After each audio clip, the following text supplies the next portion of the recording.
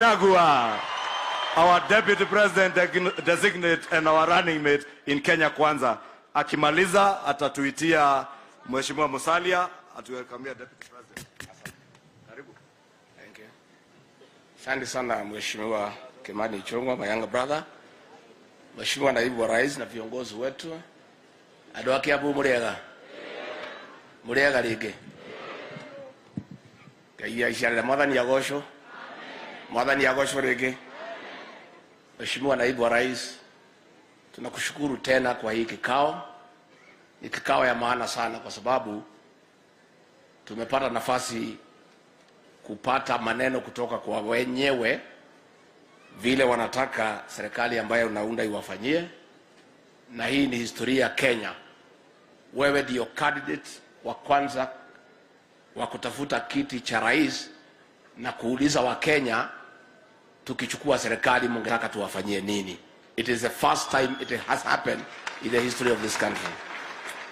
Your Excellency, wakati uliniuliza nikuje nikusaidie kutafuta kura, ulinipatia jukumu ya mambo ya uchumi na ukaniambia tushikane nao viongozi wengine na tuanze kupanga mikakati wakati huu hata kabla hujachaguliwa, ndio ukichaguliwa kutoka D1 kazi ianze ya kubadilisha uchumi.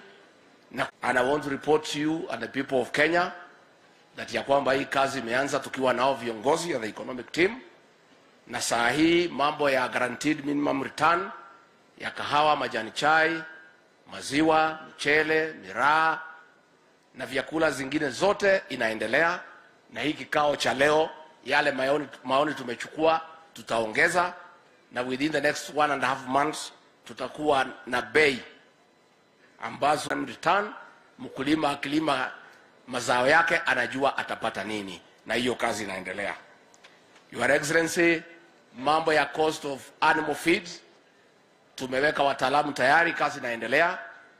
There is a team imeenda Uganda na ingine Tanzania tujue ni kwa nini bei ya animal feeds yao iko chini, ndio tukuje tujumlishe na yale maoni yako, so that by the time you take over government within the first 3 months bei ya animal feeds county ni mtu ya biashara.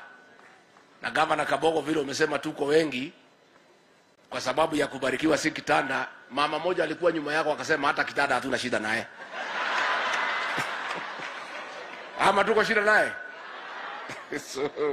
So that is true.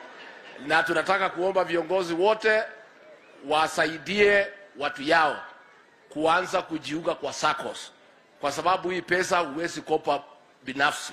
Muanze kuwasaidia wafanyabiashara kutengeneza SACCOS, ndio by the time hii 50 billion President Ruto anataka kutuwekea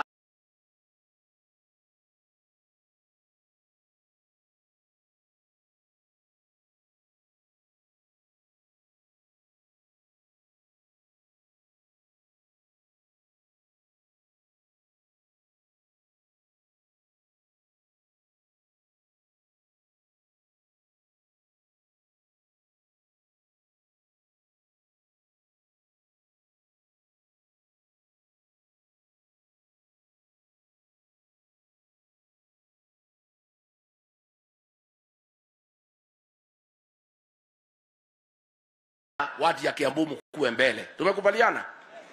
Neguo. On how to bring the cost of food items downwards within the first 3 months of your government. Na hiyo kazi inaendelea. Kuna wataalamu wanaangalia ni kwa nini bei ya unga iko juu, inaweza teremuka namna gani, bei ya cooking gas, lakini hiyo tayari ya cooking gas dawa yake hiyo ni kuondoa kitendawili, kwa sababu yeye mwenye kuuza mitungi ya gas na gazi yenyewe. That one, the solution is already there. Hii mambo ya gas mkifukuza kitendawili hiyo itafanya nini? Hata mambo ya monopoly ya maziwa si mnajua solution? Si hata hiyo inajulikana. So Your Excellency, the cost of food prices that is concerned to you and all of us and the people of Kenya, a lot of work is going on so that you have the proper advice, you have the proper interventions, so that on assumption of office you are able to issue an executive order so that Kenyans can have affordable food. Ya mwisho, Your Excellency, what has been raised na watu ya bodaboda na watu ya matatu. Na wewe kiongozi umeachwa peke yenu. Umesema ku president, hakuna siku inaisha bila yeye kutaja bodaboda. Kweli ama uongo? He is thinking about you, all of us are thinking about you, and you know, hata ile wakati mlitatizwa na Matiang'i, mimi na Kimani Chongwa na Didi Nyoro tulipigana mpaka Matiang'i akawachana na nyinyi. Na unajua huyu Matiang'i pia ndiye alikuwa anasema nyinyi ni wakora. Na huyu deputy president akasema biashara hata ya bodaboda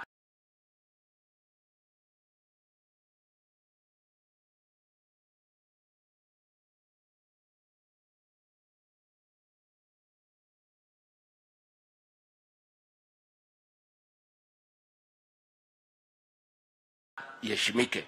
You have the concern of police peleka kwa cell, wakushike, wakupeleke mpaka nyumbani, wawache umelala, alafu waende kwa station. And that is going to happen.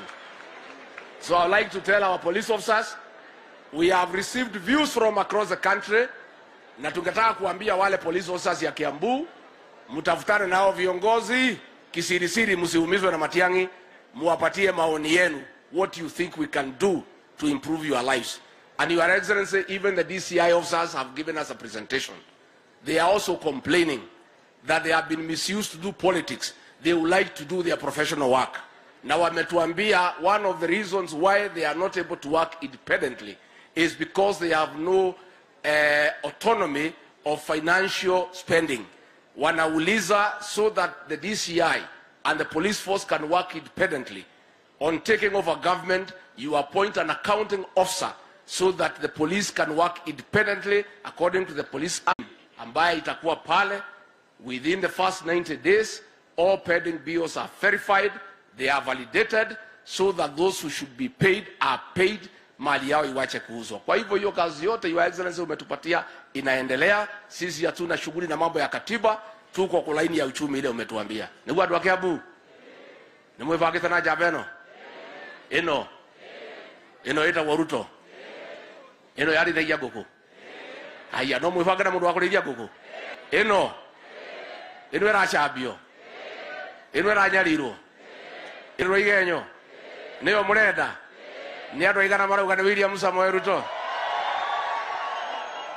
Riu tondu niratuheire wira tuikare hakuhi nayo na njamba ici ri tuikare hakuhi nayo turore maundu manyu utuku na muthenya na tutikana hinge ritho niguo tugaikaraga twi ritho niguo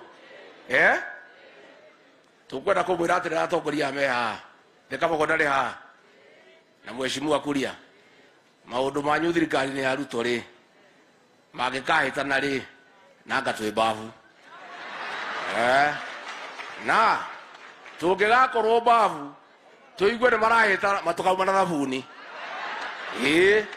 tutiri oge muno no tutiri irimu kuri o kaundu tuwi katiguo turathinire andu aitu marathinire thirikari ya Mugikuyu ni makatima na niguo twina kabogo turerire njamba ino atiriri ithuĩ tutingienda guka thirikari ni yaku angikorwo turi tongoragia andu maturaga na gitambaya magiragia maithori niyo na ndiwe Uhuru na gatoro atia andu ake othe no kurira mareka atia hatire gikeno mundu angiona gutongoria andu maturaga na gitambaya mariraga turera njamba ino igwitwo Ruto ithuĩ ni tugugucapotana ni tuguka thirikari ni yaku no twina condition imwe andu aitu matonge magia indo tondu gutiri rungu Mugikuyu arenda katiguo tondu Mugikuyu ena mbeca niwe prime minister wake katiguo na mutimia wake niwe deputy atimia yorona haha magithiugo mahunyukite magiona kibeti macoka manyanga katiguo turera tucoke haria twari hindi ya Mwai wa Kibaki muthuri akaruta 3,000 akahe mutimia wake ni kumwenda atakumwira ria gwika nacio umuthi uyu mutimia wake nengerwo 1,000 ibangagirwo nginya change ni muthuri tondu mucio cio kuri na 1,000 iyo katiguo turenda mutimia akorwo na 1,000 ciake 5 agathie Kiambu town ona kenjuire yake ri igekirwo kinyungu igathiururukio agathakara agaikara wega akaingira nduka-ini akaga we mwendia uka kibura na kire gitagwo kinyau akariha kaugo tiguo murenda kuri ndungi murenda Jabenu yake twekera mbeca muhuko ri. Ithe tutigo turatumia ndete. Na tumihoyagira Ngai. Tugiya mbeca ithu twe no ndungi. Turenda thuri ya magure mapika maigure guku. Tondu ai ko ni mendete pick up muno. No hindira kahoka ri mbeca kwa ri pick up cietagwo Chevrolet. Na gikubia kiria kinene. Athi handu ahura iri akaria kanyama agakua kindu igeria agatwarira muka. Katiguo. Ithu thongera indo gukire no ndungi. Asanteni sana. Wironi muno na nikuhota guru kwa Jabeno. Nikuhota. Ya mwisho hata hatuna ubaya your excellency. Na huyu kitendawili. Hata tunaweza samehea makosa yake yote, lakini ile shida hii watu wamesema hapa.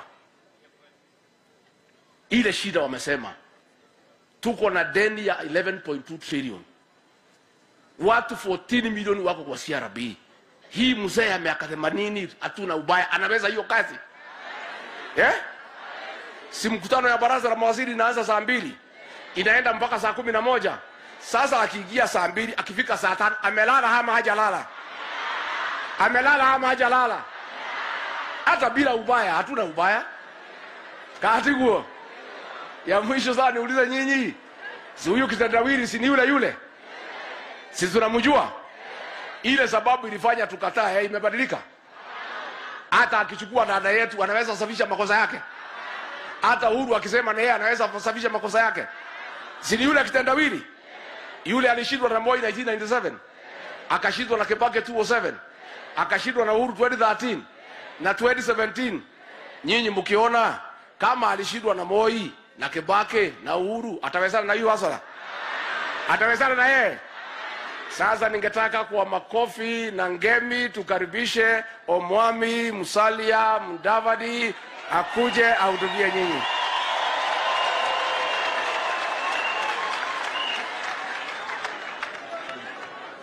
Well done.